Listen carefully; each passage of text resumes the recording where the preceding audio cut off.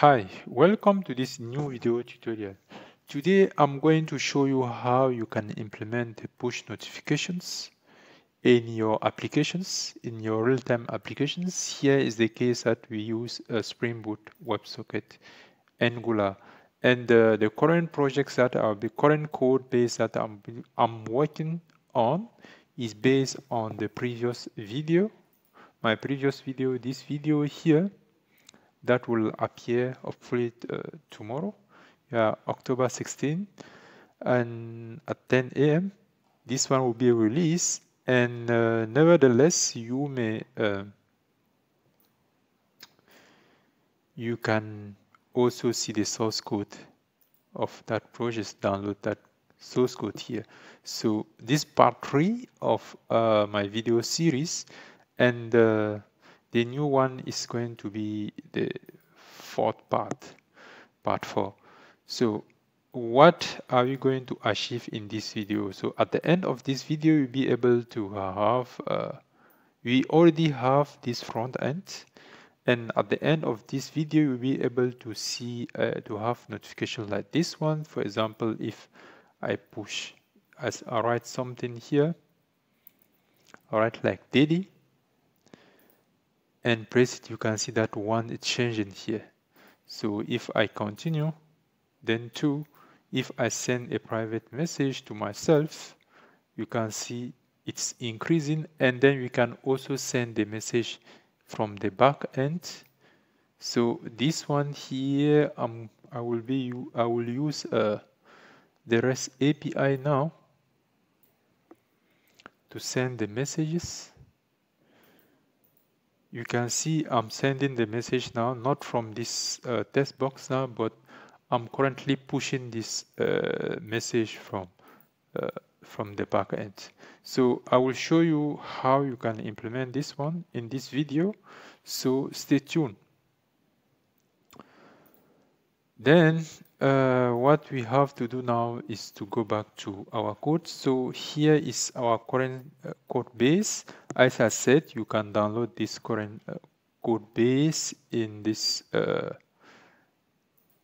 video here. Under the descriptions here, you will have the code base here under my Git, under my Git repository.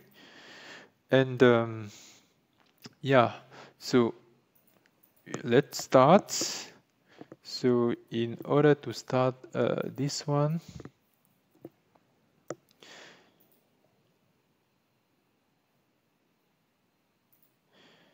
you'll need to do a couple of stuffs now. So what we are going to do is we start with the backend. We'll come here to our service here, to this service, and create a notification service. Let's add a new class that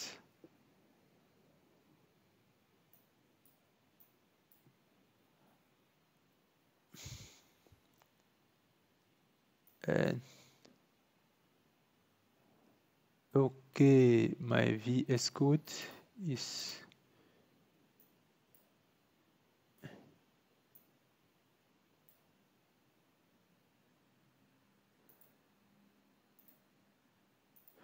let us close everything.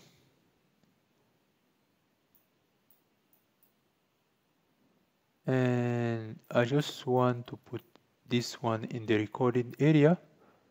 Okay, sorry for the delay. So I put everything in the recording area. So then we'll start here by adding a new service. Now we can see it on top here. So I will call this one Noti service, and then I will annotate this. We annotate this one with service. Here is that, which is okay. And then same thing as what we did here. So you'll need exactly the same thing. So here, almost the same thing here. We'll need this simp messaging template to push our notifications, and then here we are going to add that. Here is notif service. Okay, then, and for this tutorial here, as you have seen in our front end, we have the public and the private messages. So we have two types of messages, public here and the private message here. So this private message, and so here we are going to have public void send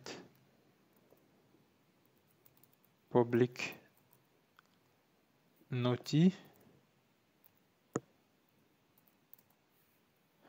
public notifications, and then same thing.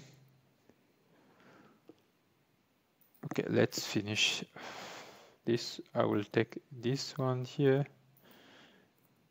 and put here write private notification, private notif. So, and then on that one is done, we'll need to send a message. That message here, we need to create a new object with the content.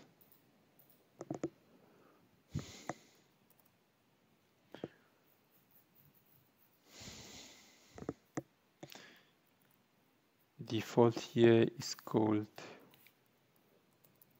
public notifications, public notification.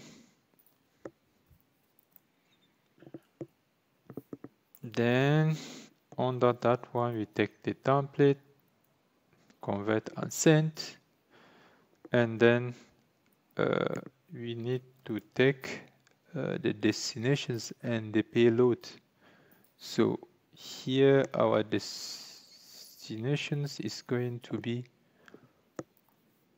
/topic/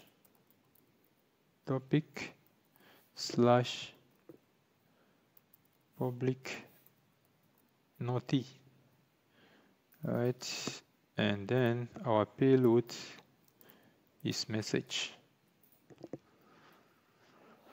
So this is how we are going to push the public notifications in the broker.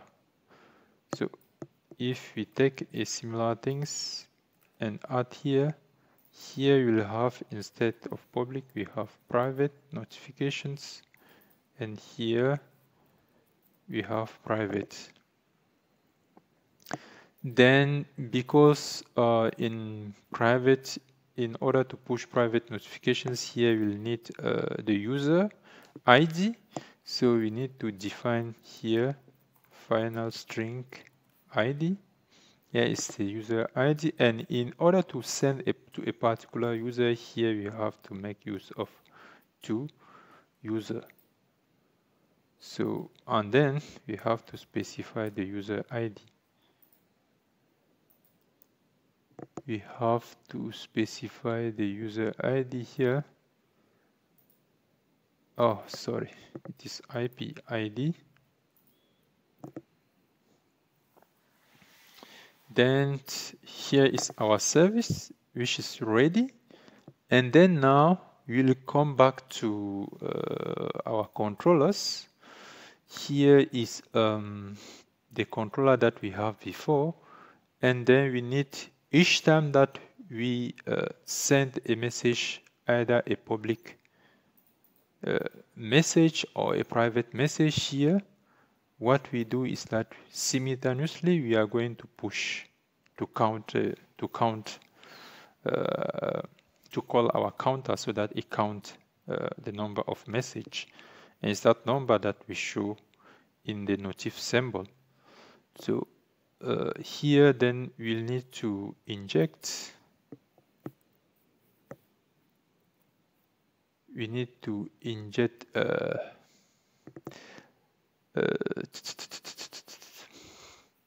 what am I saying? We need to inject our service here by calling so many stuff, by calling auto-wired.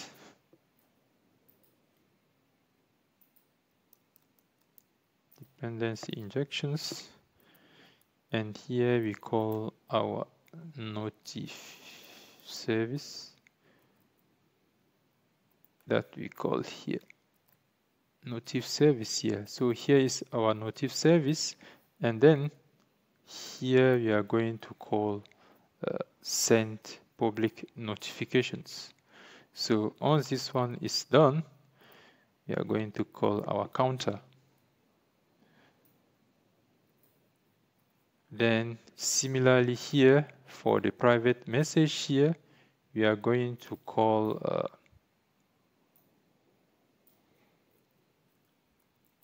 private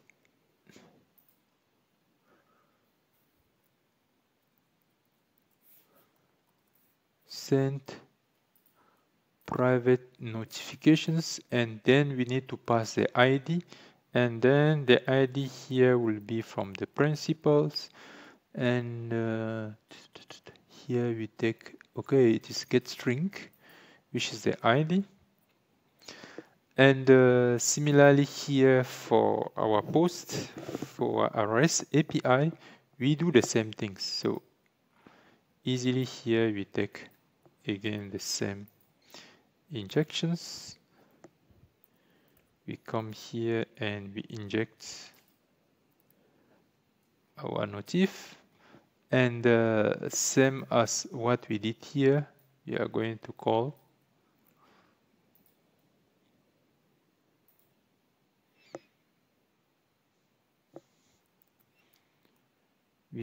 our notifications, and then like this one we also call our notifications, but instead of calling principals here, because we have the ID here, we are going to pass the ID. We are going to pass the ID. So our backend is ready now. Our backend is ready. We have made use of the service in all controllers. We have called this send notifications from the service in all these two controllers here, either for the REST API call or for the call from the button, event call from the button press. So if that one is done, now what I have to do now is to go in the front end. And in the front end here, we will start with, we are going to start with the easiest one here will be to start with big observable. From the, you have to make list counter, what's going to take our counter, and then here we call it notifications, we call it notice subjects, and then it's going to be not an array of string, but here is going to be a number, and then we are going to initialize it with 0. We initialize it with 0, same as this one here. We take, remember here this is our big box, and in order to see, to create a windows and see the content of our box here, we need to create a windows in our subject notice subjects behavior subject behavior subject instance. So then we call this now notice. notifications notice, and here of course is going to be from that. So if that one is set, now what we do now is to count, to add a counter each time that we do any operations here. We like to increment our counter, and in order to do that, now I will come here and create private add noti, and in add noti we are going to use the same concept that we have here.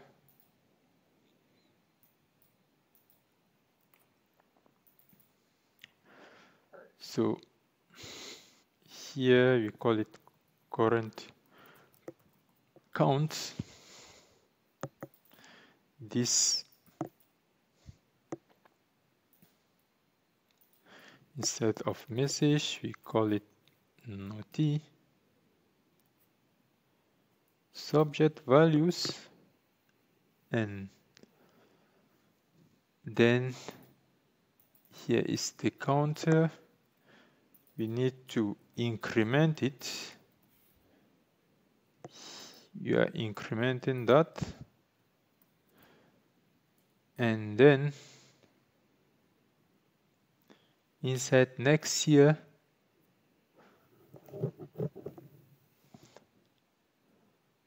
no, here is the lock. Here is the lock. We are going to lock this one as notifications count incremented, and then this subject next here we will come here. So instead of writing this append operations here, we call this next current count. Okay, it is noti, not message. Then this is how we are going to do. So first we take the current value from the list, then we increment our list by 1 whenever we call add here. Then if that one is done, then we also need to come now, we need to subscribe now to the notifications. Remember in the broker here we have, in our service we have two addresses here, private noti and public noti, topic public noti and topic private noti. So we need to subscribe to them. Subscribing means we need to listen, right? We need to listen to them.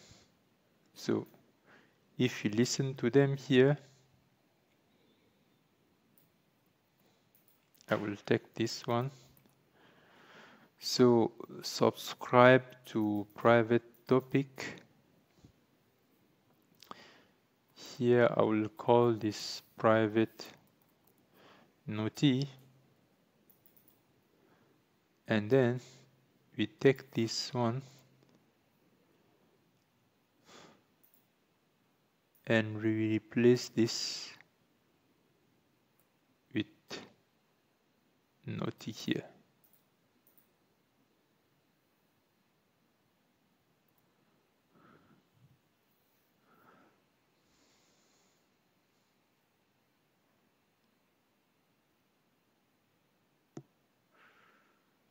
So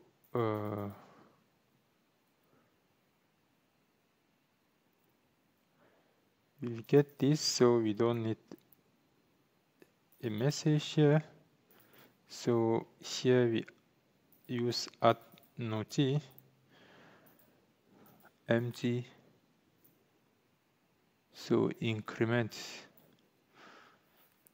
the notifications count. So here we increment the notifications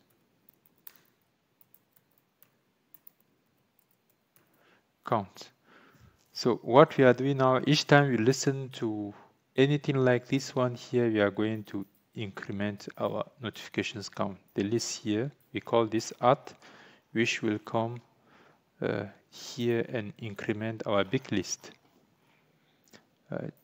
That is that here. Same thing, move.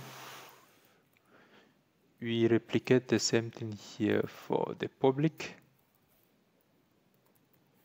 topic.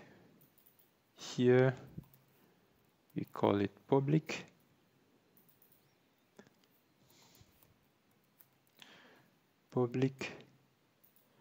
But for the public here, we don't need the user. It is for everyone. The user is not needed. Public notifications, and I think with this one now, it is almost set. Then now we need to come in here. So in our app component, we need also a variable to track the number of notifications received. So that one here, we call it noticount, initialize it to 0. And this one here is a variable that we use to track the number of notifications received here. Then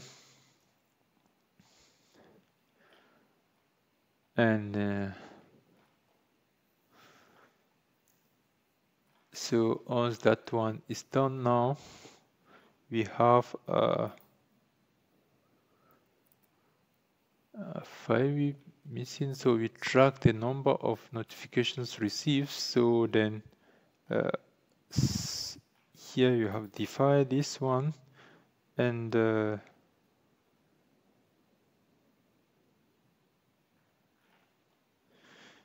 here is sent a private message.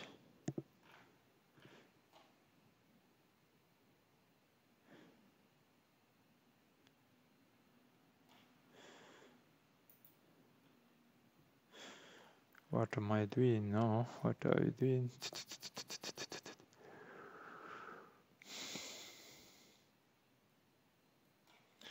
Okay, here is that here, and here we are subscribing to our message here, list here. So same thing that we have here in the init phase, we will take this one and here is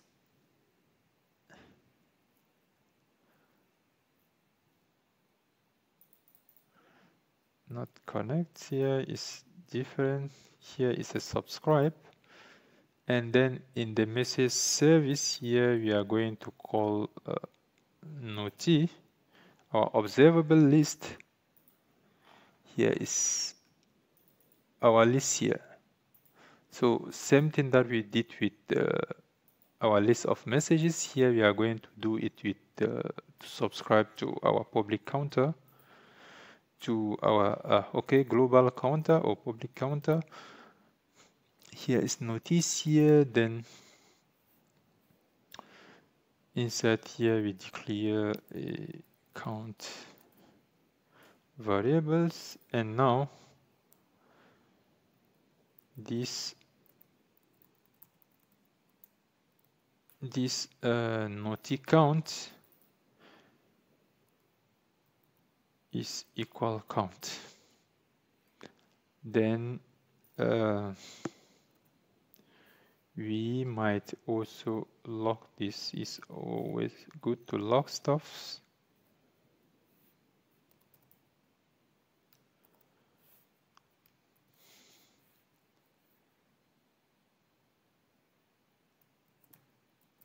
Notification count from app component.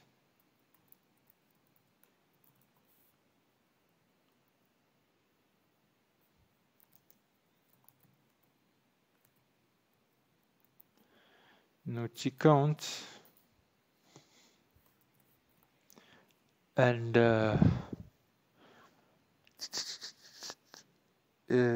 here, so you have subscribed to it, and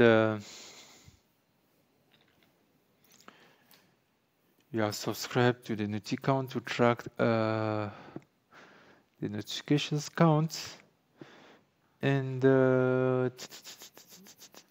what is then we also need to make use of reset. Each time we click on the icon, remember, whenever we click on the icon, then it got hidden. The number of count got hidden. So here we will create a public method that we call reset, and under this reset we set this count to 0. We set this count to 0, and yeah, that is almost it for the app.components. And now we'll come now in the we come now in our front end, and so if we come here and go to Angular Material UI, if you go to Angular Material UI here, components, you can see we have here some examples, badges that we have, and so we can take like this one. Let's take this. Yeah, we take the first one. Let's take the default one. So here, and we have a button. Here is the button, and we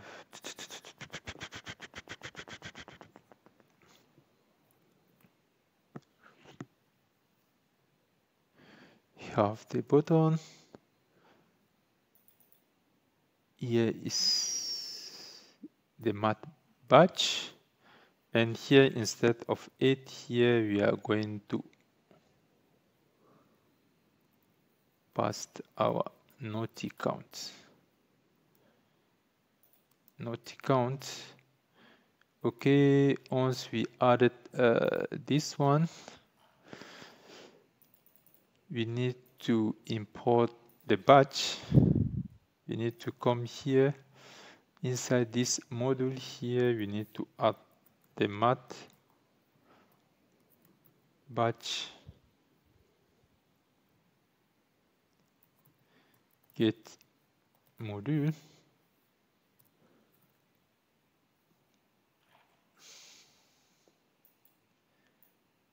imported have to import it. And then if you go back now, this error is gone. Here is what we have, and let's do a bit. Let's run our back end Maven clean install. We built also our front end.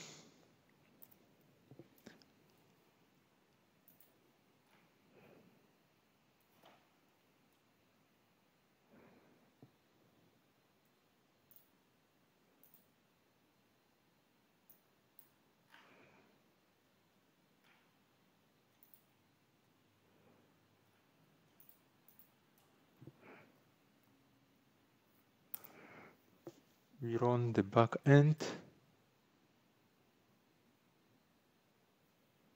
Was it? Let's stop again. Build it again.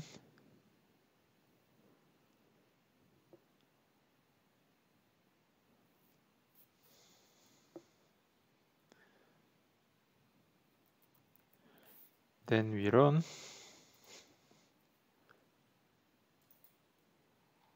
Our front end was built. ng saved.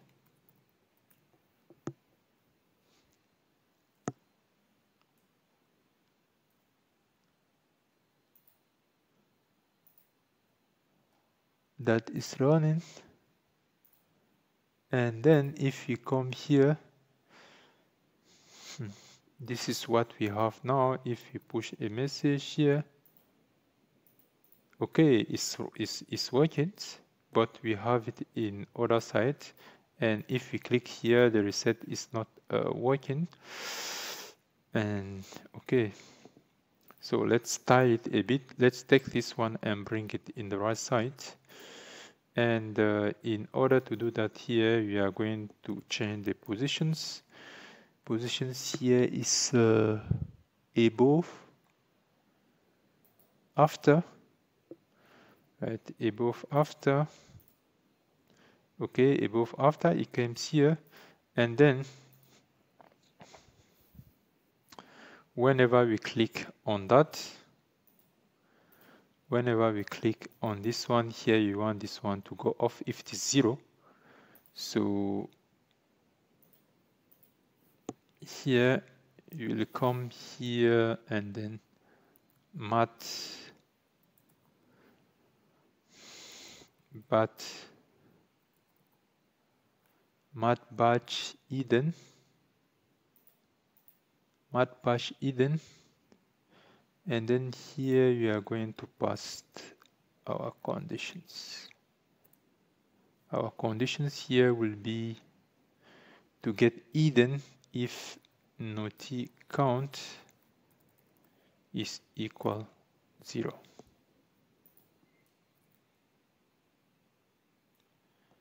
So if this equals 0, then it got hidden. Then here for, but if it is 0 here, then it got hidden.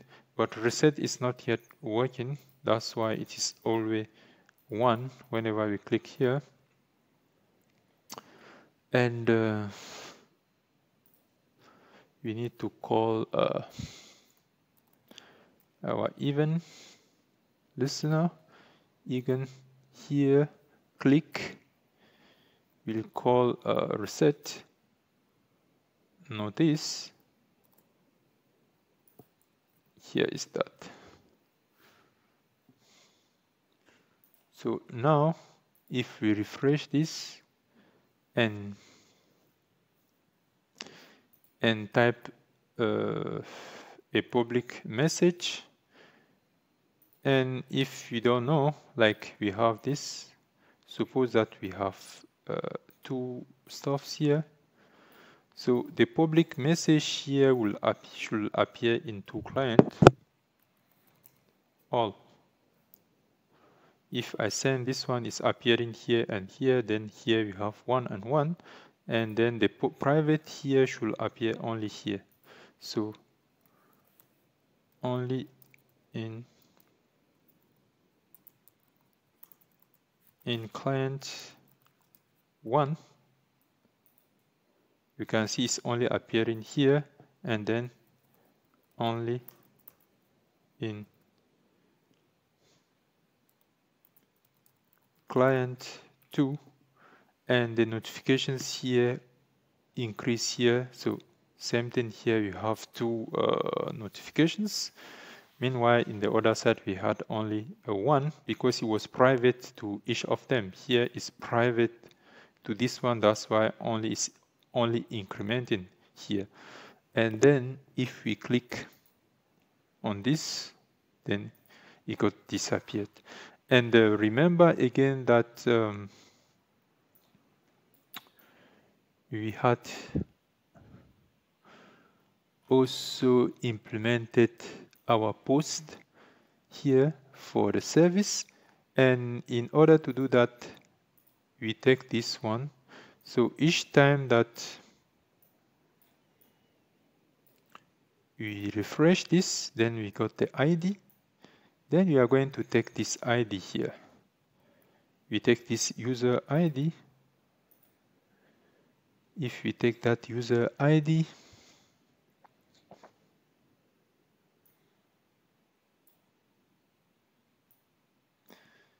we are taking that user ID. Let's minimize.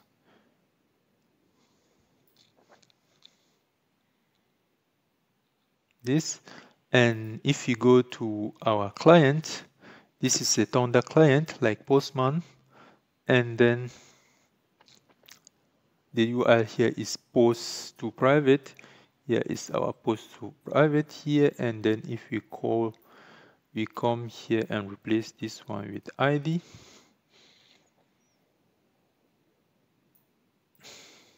Here is the JSON format, and here our message, here is message content. That is correct. If we push, then you can see, bam, it is coming. So it is been called, it's been coming here.